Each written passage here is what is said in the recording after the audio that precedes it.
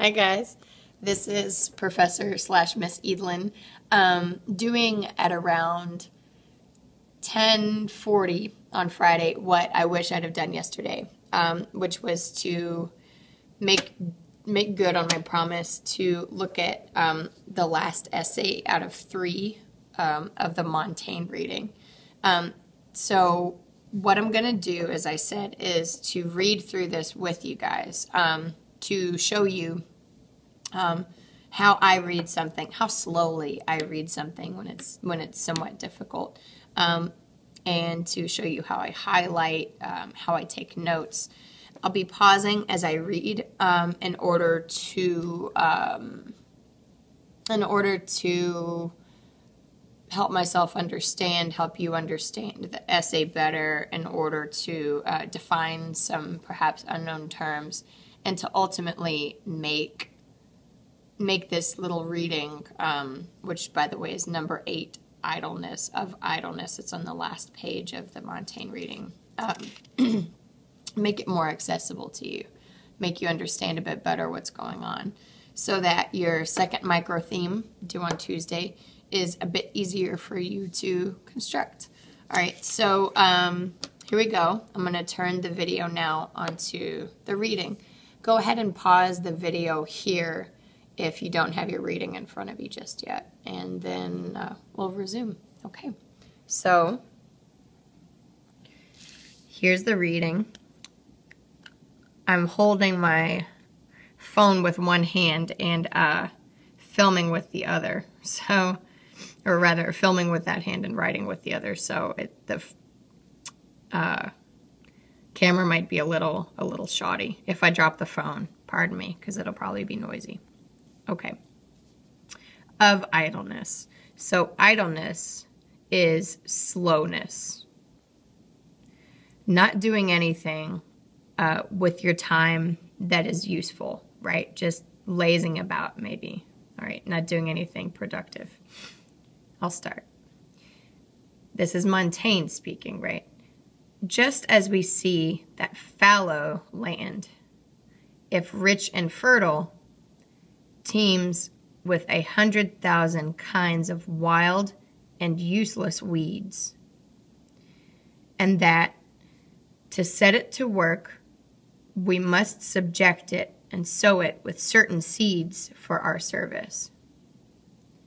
And as we see that women, all alone, produce mere shapeless masses and lumps of flesh, but that to create a good and natural offspring, they must be made fertile with a different kind of seed, so it is with minds. So he starts by saying, just as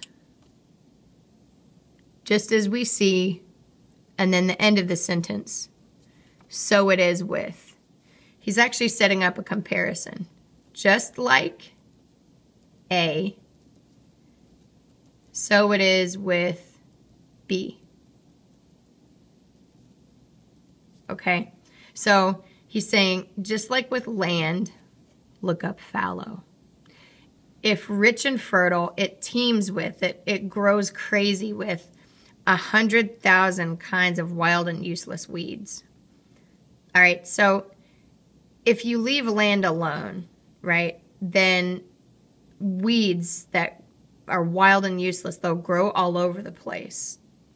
So if we want the land to be good and fertile, we have to subject it, meaning like we got to do some stuff to it, and we have to sow it with certain seeds for our service, right? We have to do all of these things to the land in order to get some good stuff growing on it.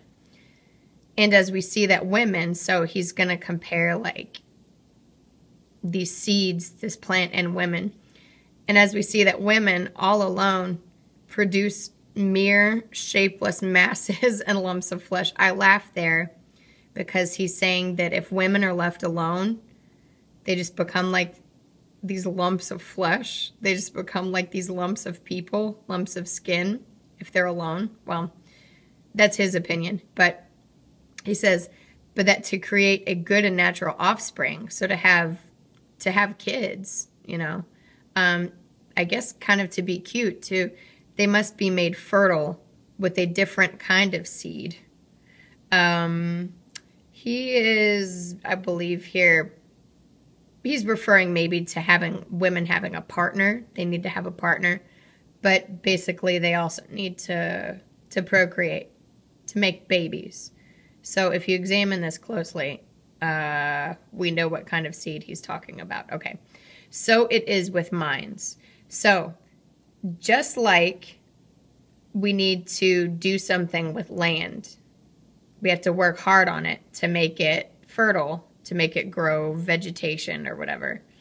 And just like women, if you don't make them cute, if you don't get them into a relationship, like if they don't make babies, they can't have babies. So is it with minds. Okay, so he's probably going to go on to continue like discussing that. All right, right here. Unless you keep them, minds, busy with some definite subject that will bridle, like you bridle a horse, like you put the bridle on it, and control them, they throw themselves in disorder hither, like all over the place, and yawn in the vague field of imagination. So minds, unless you keep them busy with like some definite subject and you like rein them in and control them, they're going to throw themselves in disorder, hither and yon, all over the place in the vague field of imagination. Unless you rein the mind in and give it something to do, it's going to do what it wants and go all over the place. And then he brings in an example.